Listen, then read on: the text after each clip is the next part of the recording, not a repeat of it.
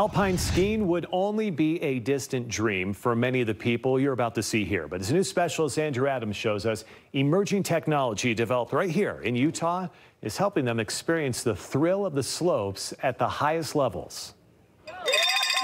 On a picture-perfect day at Powder Mountain, Number 2, Dustin, is in the start. it almost looked like a typical race. 3, 2, 1, go!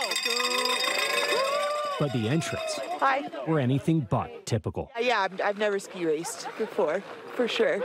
I skied, but not ski raced. It was only the second renewal of the TetraSki Express, a race with a towering list of storylines. The racers are athletes with complex physical disabilities. Here we are, doing fun new stuff. Becca Farewell used to be a skydiving instructor before an accident. Got dragged across the ground and landed on my head at the end and broke my C3, C4 vertebrae. The TetraSki put these aspiring athletes on an entirely different trajectory. Some of the athletes are using zip and puff to control the ski that they are skiing. 3, 2, 1, and you basically zip air in, puff air out. Ski steers to the left, to the right. Technology developed in Utah with the help of a very special patient. So Brian McKenna was our test pilot, and he was out there when the ski was not very good.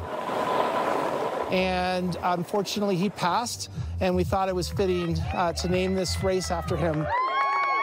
I had 2 almost perfect runs, so that last gate got me. The hope someday to develop tetraskiing into its own Paralympic event, while inspiring these athletes This is perfect. to achieve at the highest levels. The energy was awesome. People were stoked. It was just a super fun race to do.